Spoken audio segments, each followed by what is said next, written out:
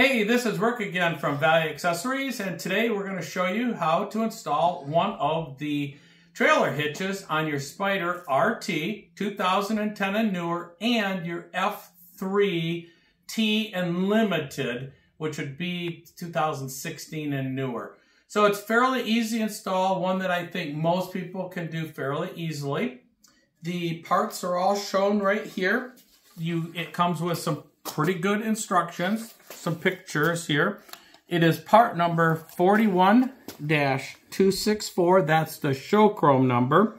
You can see we've got the hitch, we've got the side brackets, we've got some spacers, we've got a long bolt here, we've got some regular bolts, we got set screws, we got some tools, very basic tools, and I think that most people should be able to handle this.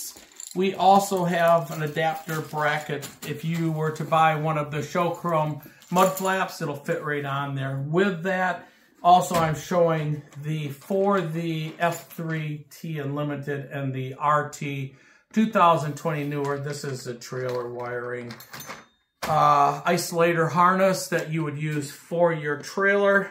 We are not going to show that right now. We'll show that at a later time.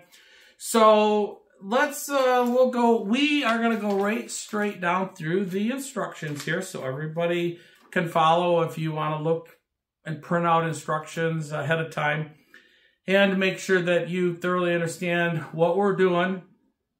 So the first thing we're going to do is remove the two plastic caps, and then we're going to remove the cotter key on the pin on the right side. So we'll come around here and we'll show you what we're talking about, and I'll turn the light on back here. So we've got these axle caps here. Now these are not going to be put back on afterwards. So take those off. It's just like that if you're ever wondered what they look like. So I'll set that aside. And let's go down inside here. And down here we have this axle cap also. And it's a little bit tight with the muffler there. And then I'm going to take a minute and take this cotter pin out of here. So all I'm going to do is twist this around and pull it out. Okay, I've got my cotter pin straightened around here. And then all I'm going to do is pull it straight out the opposite end. Okay. Now, they suggest you keep that in case you ever were to put it back and not use your hitch, but you will not be using it in this installation. The next step is you've got a couple of spacers. They suggest putting some tape on it in case there's a little bit too much slack. I usually run 2 layers twice around, and then all you're gonna do is, just so it's tight in there, is put it right like that to the outside, and you're gonna go around to the other side here and put it in there flush to there. Okay, that's good. Now, what they have you do in the instructions is take these set screws here and both of the mounting blocks and take these up and put them in, but do not let them go up into here. You'll do that later. And then you're going to do the same on the other side. I do believe that takes a 4mm Allen wrench that we have right here to set those when we get them ready. Okay, so that's that. And then we're going to look at our handy instructions again. And flush, long set screw. So what we're going to do now, we're going to take the right side, slide the right mount over the swing arm, and tighten up with a set screw. So let's do that right now.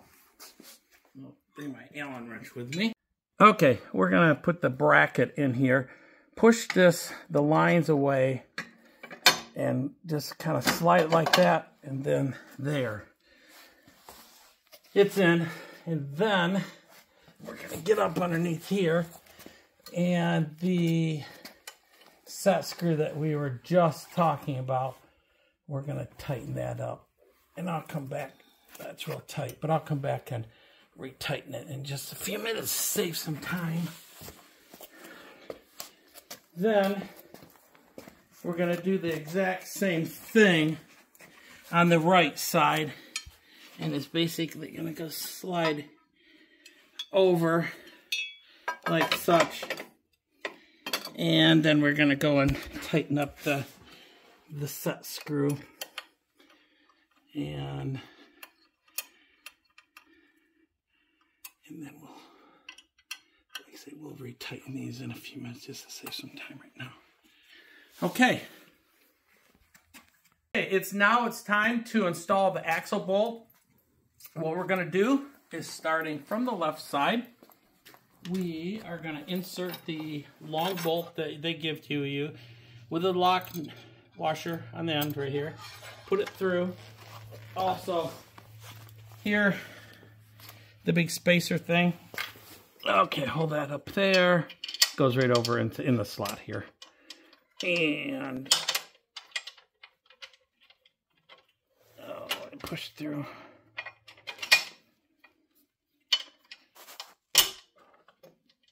Okay, perfect. Okay, so now we're going to take our lock washer and our nut, carefully slide it up there, and get started like that. And then take your two 17mm wrenches, one on the left and one to start ratcheting, or however you're going. Okay, as we get done ratcheting here, tighten that up real good. Take a little bit, but you want it real good. Okay, that is sufficient. Next thing we're going to do, and this really, if you're doing it by yourself, you're going to have a little bit more trouble, but it can be done. Just hold it on your knee here and kind of line that up, and as you can see, no problem. Let me get some more bolts. So you're going to use the bolts that are provided with the lock washers. Don't tighten them up all the way yet. You're going to go and easier on the right side, since I'm right-handed. And then, whoops. Told you it's easier on the other side being. So this is a real video, so pretty much shows what happens when you're doing stuff. And then what we're going to do is go over.